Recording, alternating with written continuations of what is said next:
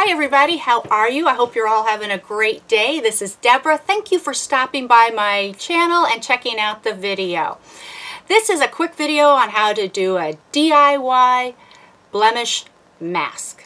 So you're only going to need 3 ingredients. It's very budget friendly, it's natural, and it's good for you.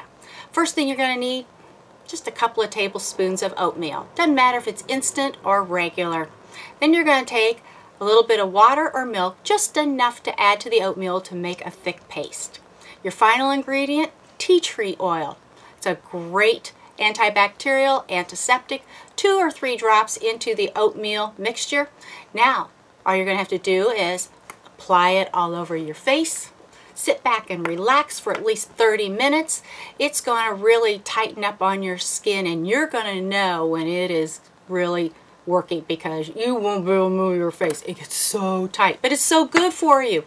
The tea tree oil really helps, clear up the blemishes that you might have, but also the oatmeal and everything. It really tightens the skin and the pores. Once it's good and dry, you relax for at least 30 minutes. You can go in and rinse it off with warm water and then use cold water as kind of like a final rinse to close up the pores. This really works great. It's budget friendly, it's natural, and how can you beat that? So until the next video, I wish you all a great day, and if you haven't subscribed, please do so. So take care. Bye-bye. Oh, my dog's down here and I can't move.